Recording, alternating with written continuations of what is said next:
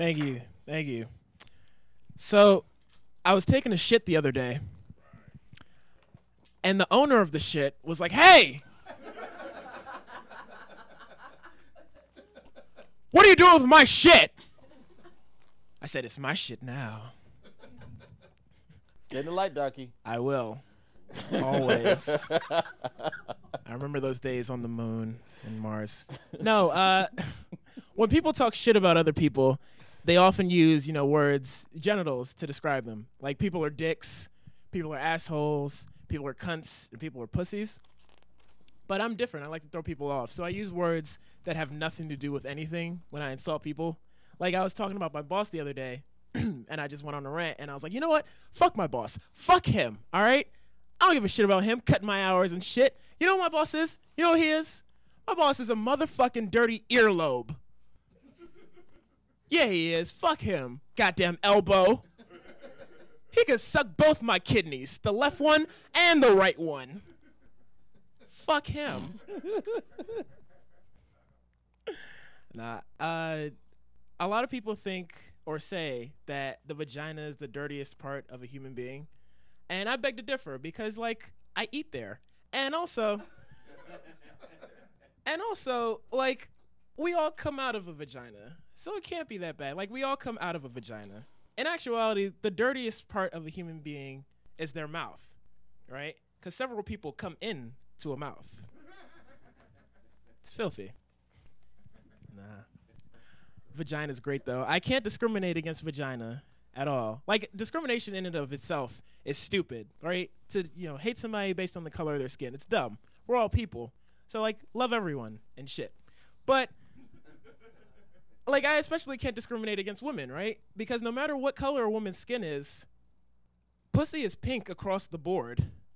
So, like, there's no reason to hate somebody because they got a dot in their forehead or a bone through their ear or metal through their nipples. Everyone's everyone. Gotta love everybody.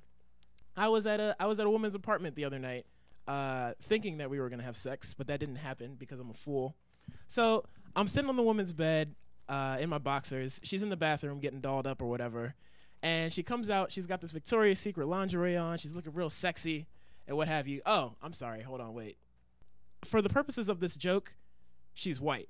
Okay? All right, cool. Bear with me. So we're back into the joke.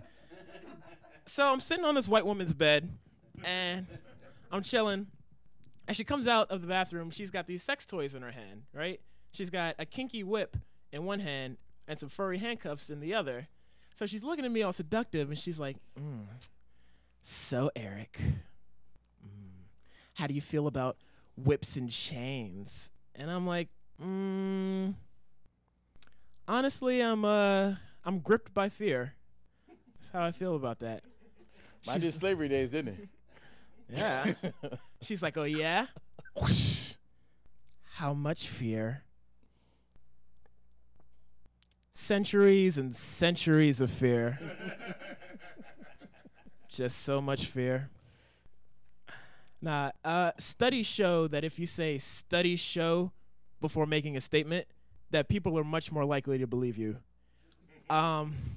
Studies show and researchers have found instantly turns any fiction into fact. I guarantee it.